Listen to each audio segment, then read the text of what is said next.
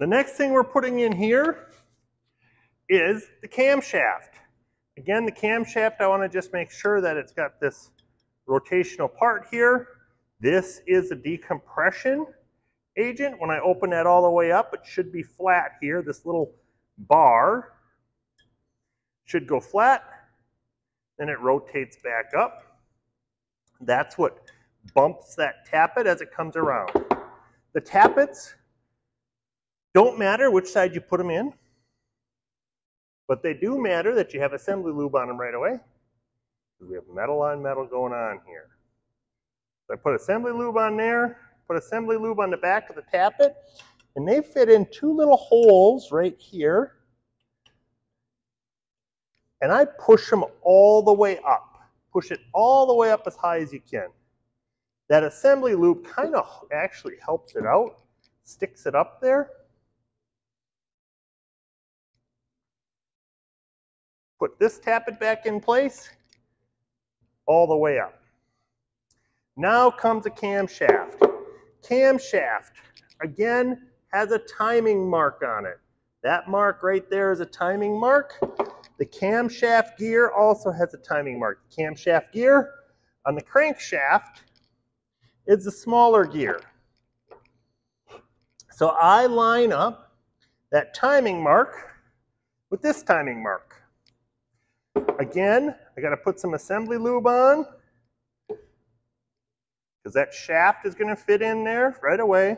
I'm going to put some assembly lube on each lobe of the camshaft.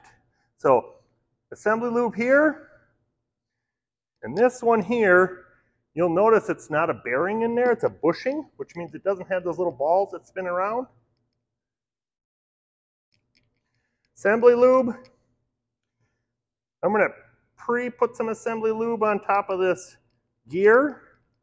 It's kind of like squirting tube or toothpaste onto your toothbrush. You don't need a ton, you just need it all the way around to work it through. Timing mark. I rotate the camshaft till that timing mark is where I need it to be. Right there's the timing mark.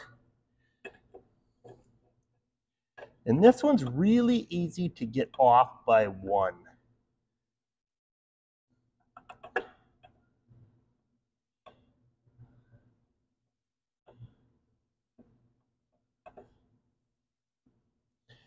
And I'll show you why here in a second. So when I have them flush, I'll zoom in on that again.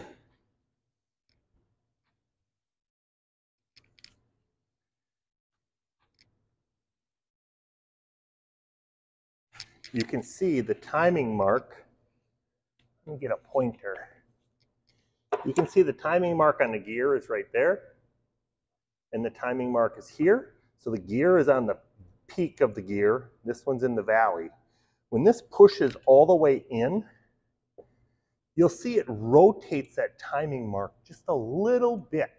So you got to time it with the gear out at this front edge. And now I know that timing mark on the crankshaft and the timing mark on the cam gear are in the right spots. So this is timing when those valves are opening and closing. If you don't have that timing right, the valve opens at the wrong time and smashes into the cylinder. So those two timing marks are critical. I'm going to zoom back out. And we're going to double check this again. So we're going to run this through. And this timing, I got to turn it backwards to keep these helical gears staying engaged. And I'm watching when this timing gear comes around again, and it should hit again. Okay? If I turn forward, it tends to pull that gear out and give me a problem. So timing gear comes around, looking, and right now they're opposite of each other. That's because for every one rotation of the crankshaft, every two rotations of the crankshaft, there's only one rotation of the camshaft. So we're continuing to rotate that around. You can see the gears are getting filled with that assembly lube.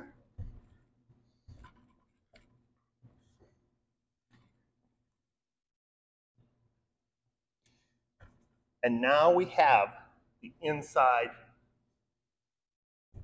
cam gear in, tappets in, balancer in, lever.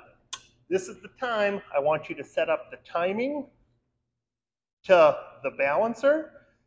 Call me over. I will come and check that timing.